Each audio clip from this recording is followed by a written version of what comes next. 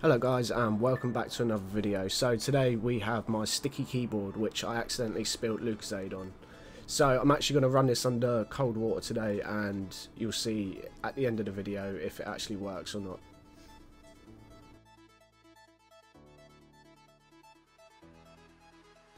So I've actually tried to use a hairdryer. It just makes the switches a lot more sticky than they actually are, so that's out the window.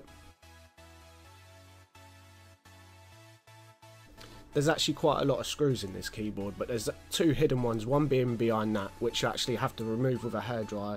Just like heat it up and then just get like a knife under it just so you don't remove it, but I've damaged mine a little bit. And there's another one just to the right of the volume rocker, hidden underneath the little side. If you just get the screwdriver underneath the right side, just gently pry it off, it should come off.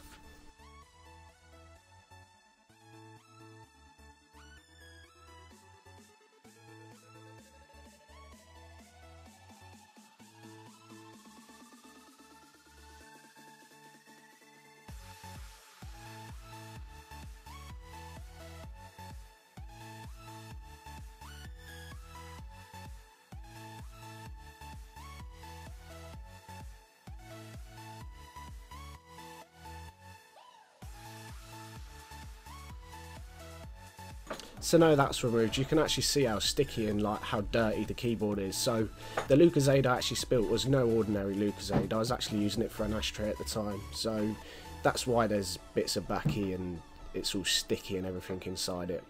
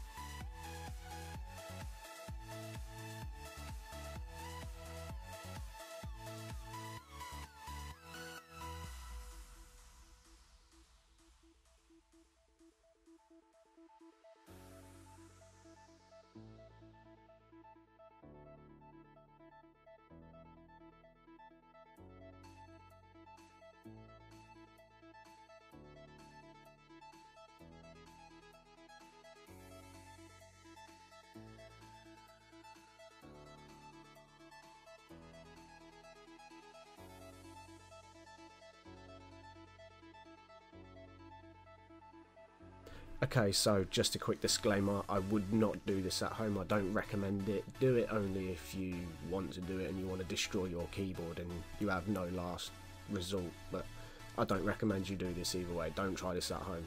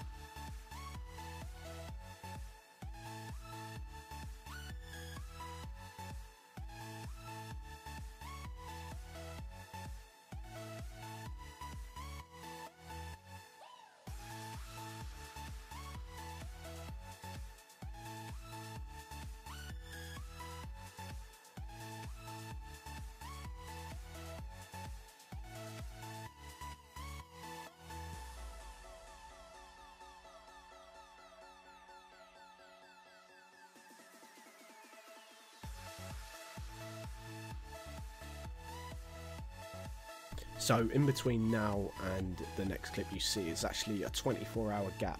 So I took it out the airing cupboard the next morning after it being dry and it was still pretty sticky, so I ran it under the cold tap the next morning and put it in the airing cupboard. So I just run the hairdryer on it, making sure it was all dry, so I'm just hoping that it was dry when I put it back together. But there was a big thing about running water over a keyboard, so if it's soft water it corrodes the keyboard, or something hard water it doesn't. I don't know, I've read up quite a bit about it. I live in London, the water's quite hard, so I'm hoping the keyboard hasn't corroded. Fingers crossed. I'll check in a couple of days time probably. If you're wondering what I'm doing here, I'm actually putting two bits of blue things down because I actually lost a rubber bit that makes the connection a bit better, so I thought I would just make my own little custom one. So all I've got to do is just put the screws back in, plug it in just to make sure it works, put the rest of the screws in, put the keys in, and hopefully we'll see.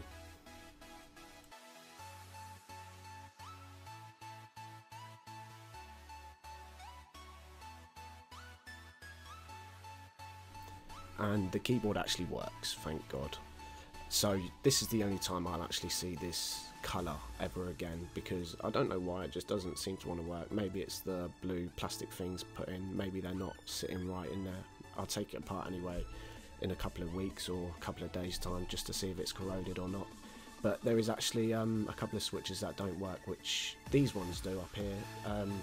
The lock keyboard for when you're gaming, that still works.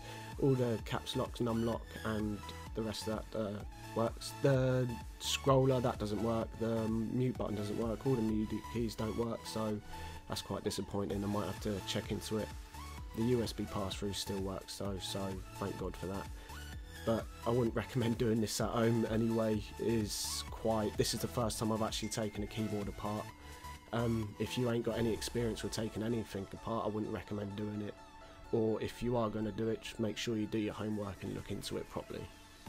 So if you have enjoyed the video, guys, a like rating would be nice, and don't forget to subscribe to see more content like this maybe in the future, but it would be nice to see a little bit something different every now and again.